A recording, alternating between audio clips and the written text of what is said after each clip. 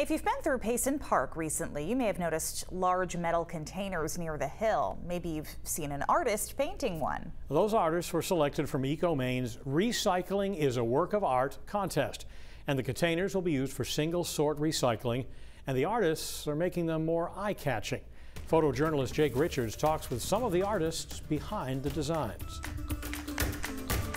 I like the process, so I almost don't want to finish it, but at the same time, I have to. So much fun to work really big and get to be outside. It's still super nice out. It's like following the energy of the space that I'm trying to fill out.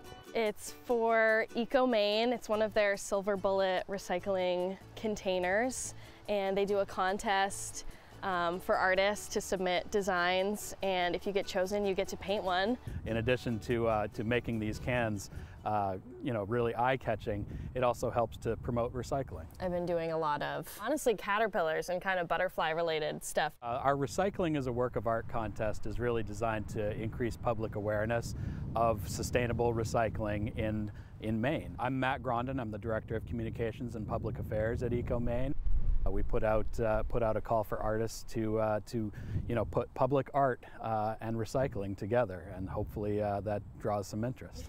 So I do hope that people take the time to stop and check it out and look at it a little bit closer than just throwing their recycling in there, and maybe they'll look at the posters and learn more about recycling, make sure they're recycling the right stuff, and I hope it just brightens their day a little bit to see some public art around. My name is Bailey DeBias. I'm originally from Carrabassett Valley, Maine, and now I live in downtown Portland.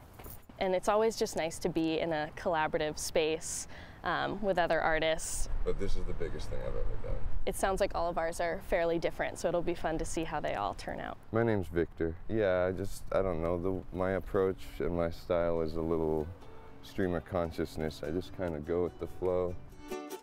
I would love it to be local so I can go check it out sometimes, and maybe family and friends can go see it too. That would be cool if I get to see it and people around here that I know get to see it. But honestly, anywhere it ends up, I'll be happy and I'll go find it, and maybe other people can go find it if they want to. Yeah, I hope it adds value to whatever space it ends up in. It's really, I like doing art for myself, but it's cooler knowing that it's like a part of something that people will get to enjoy somewhere.